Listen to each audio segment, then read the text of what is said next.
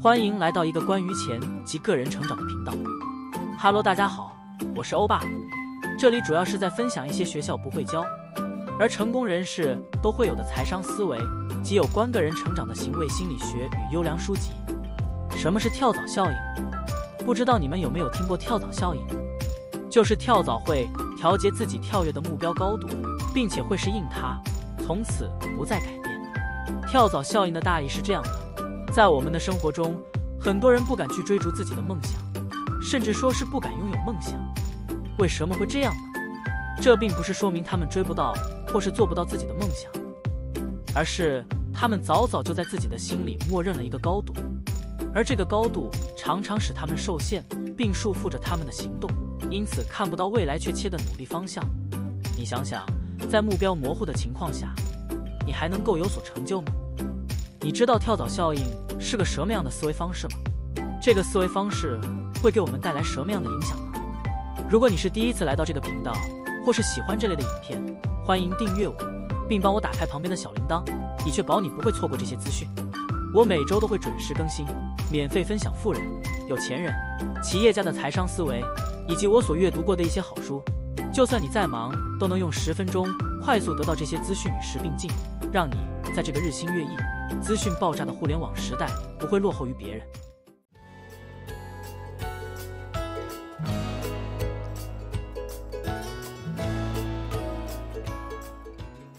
跳蚤效应的来源。跳蚤效应是来源自一个有趣的生物实验，这个实验的主人公是一只叫做小明的跳蚤。生物学家有一次不小心让小明摔到地上，发现小明能够轻易地从地面上跳起来1米多高。生物学家灵机一动，就想让小明参与一个实验。首先，生物学家把小明放进一个玻璃瓶内，可想而知，小明可以轻轻松松的就跳出来了，就是翘着2郎腿都能轻易跳出来的那样简单。然后，生物学家就在玻璃瓶上放了一个盖子。这时，小明并不知道上面有盖子，还是老样子，双腿一蹬跳了起来。结果咚一声撞到了盖子，小明揉着头上的包不放弃的继续跳，然后又听到咚咚声，小明还是持续的跳着，然后又听到咚咚声，小明还在跳。当生物学家再次看到小明时，小明的头上已经多了几个包了。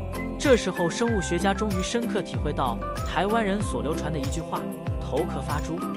是的，小明变聪明了，而他的头确实也变得像是家那样了。小明学到了依据盖子的高度来调整自己跳跃的高度，这样在玻璃瓶内跳来跳去时就不会再撞到盖子了。1个礼拜过去了，生物学家终于想起被遗忘的小明，于是赶紧将玻璃瓶上的盖子拿走。这时发现小明不管怎么跳都跳不出来了，直至小明的生命结束时，他还是没能跳出那个玻璃瓶。跳蚤效应的启示：为什么跳蚤最后再也跳不出玻璃瓶了呢？理由其实很简单，跳蚤曾经因为屡次碰壁，所以把自己的跳跃能力调节到不会撞到盖子，久而久之就是硬了。人也是一样，在你们周围是否有人明知道应该要在自己的人生做些什么，应该给这个社会留下点什么，证明自己曾经来过，可是却迟迟不敢拿出行动？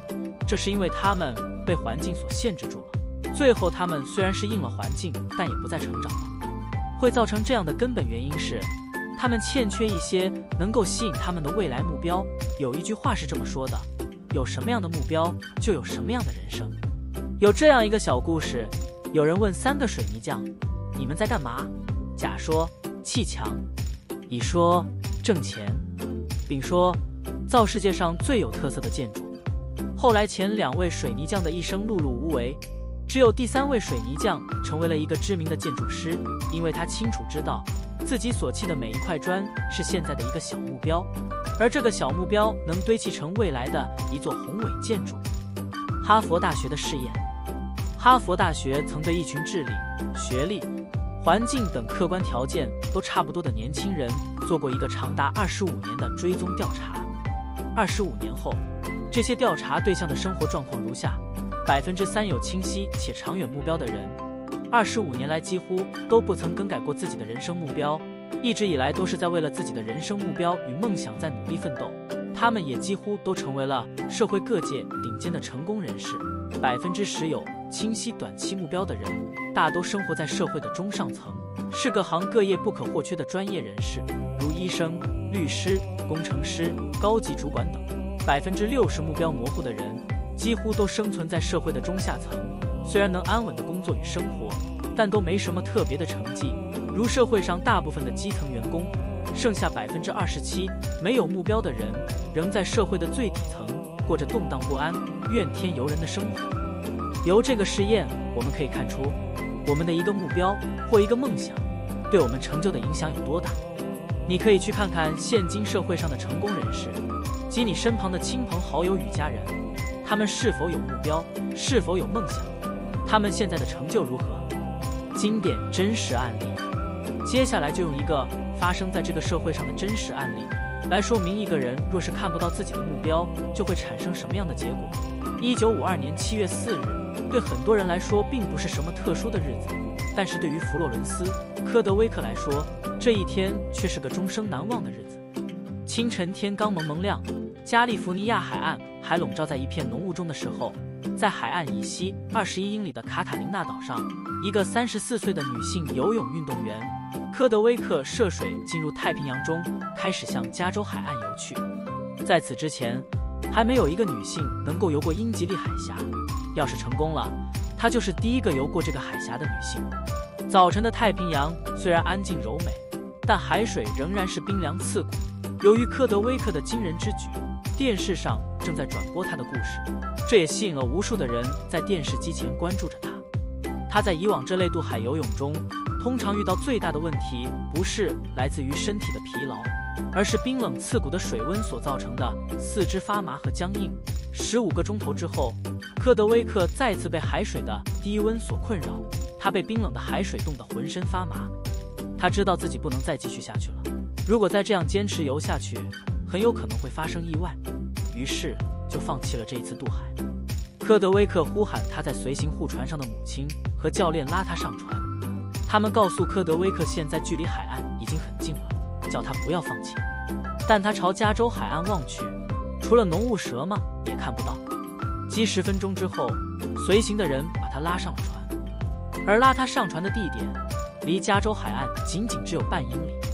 当科德威克从寒冷中苏醒过来后，听别人告诉他只差半英里就抵达海岸的时候，他非常沮丧。他说道：其实令我半途而废的不是疲劳，也不是寒冷，而是因为浓雾使我看不清目标地。科德威克小姐一生中就只有这一次没有坚持到底。2个月之后，她成功地游过了同一个海峡。她不但是第一位游过卡塔琳娜海峡的女性，而且比男子的记录还快了大约2个钟头。总结：你小时候有没有蒙着眼睛玩捉迷藏，或是闭着眼睛走路、爬楼梯？虽然你当时在玩的时候会觉得很有趣，但当你在黑暗中要跨出去一步时，心里的感觉是什么？是不是既害怕又彷徨？害怕迈出这一步会不会碰撞到蛇吗？害怕这一步踩下去会不会落空？是不是没有目标的时候，做起事来都会茫然不知所措，有走一步算一步的感觉，而且会走得非常缓慢。从刚才的案例中，对于科德威克这样的游泳好手来说，尚且需要目标才能鼓足干劲完成他有能力完成的任务，更何况是我们呢？一个人如果没有目标，那么他的人生就会非常空虚，缺乏动力，而且成长也会非常缓慢。要知道，一个没有意义的人生是非常不快乐的。我们人活着不就是为了要活出自己的价值及快乐吗？不然活着干嘛？自我设限是一件非常悲哀的事。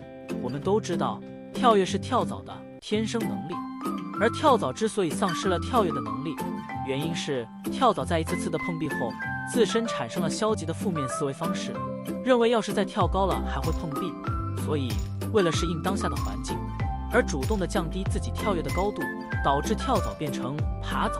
这并非他已失去了跳跃能力，而是被一次次的挫折吞噬了信心。